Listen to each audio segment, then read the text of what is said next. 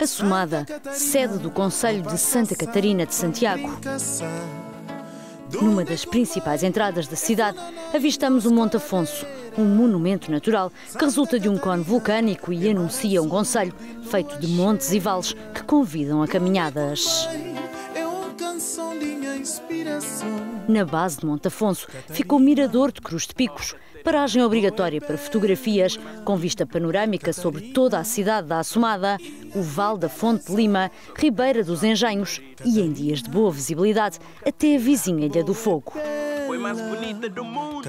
Já no centro da cidade encontramos vários edifícios históricos de elevado valor arquitetónico e que testemunham o passado colonial.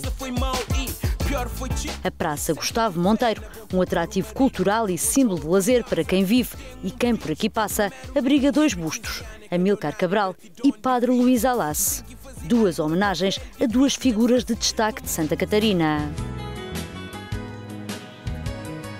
O centro da cidade ganha ainda mais dinâmica nos dias de mercado, às quartas e sábados, com o frenesim de compradores e vendedoras a animar a zona urbana.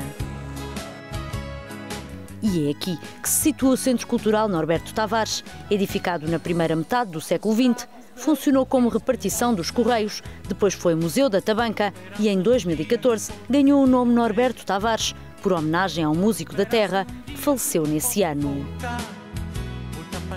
Aqui realizam-se feiras e exposições de variados produtos, mostras de arte e cinema, entre outras atividades que marcam a agenda cultural da cidade. Aqui também foi erguida e permanece a antiga Escola Grande, hoje edifício da Biblioteca Municipal e marco da evolução cultural e académica de Santa Catarina. Outro edifício de valor patrimonial da cidade é a antiga enfermaria, construída em 1958 pelo governador João de Figueiredo. Hoje desempenha a função de centro de saúde da cidade. Marcada por traços e edifícios que evidenciam o passado, a cidade convida a passeios a pé pela rua pedonal, pelo mercado, pelos marcos históricos que se preservam. Um destino que vale a pena pôr na sua lista. Visita a Assomada, visite Santiago e entre na Rota da Morabeza.